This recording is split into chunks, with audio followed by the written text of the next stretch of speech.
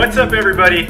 My name is Adam the Orr, and today I'm going to start my inaugural Creature of the Week, in addition to talking about my new upload schedule.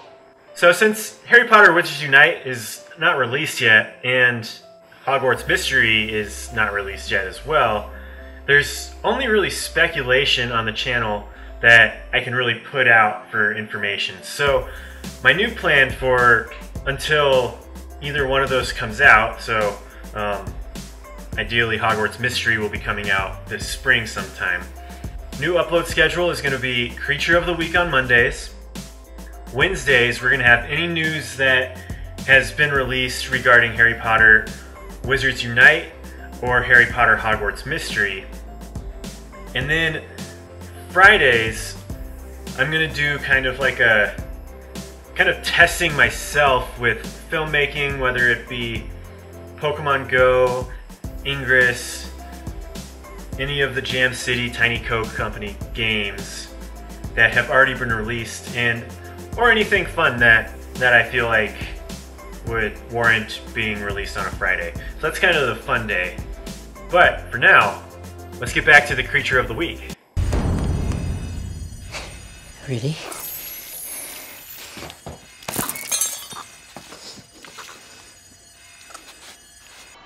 Our first Creature of the Week is of British descent, and I know it's at least one of my favorite creatures in the wizarding world, and that's a Niffler.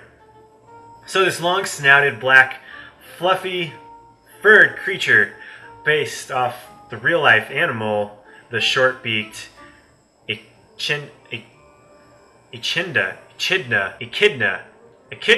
the short-beaked echidna, is one we all fell in love with in Fantastic Beasts and Where to Find Them.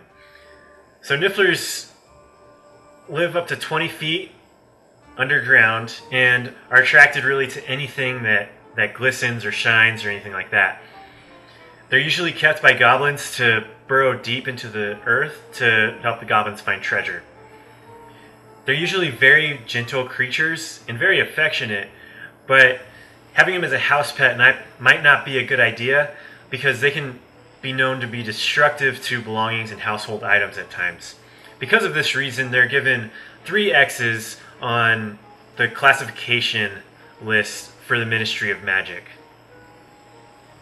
Now, something fun, a couple fun things about Nifflers is the first time we saw them was not in Fantastic Beasts.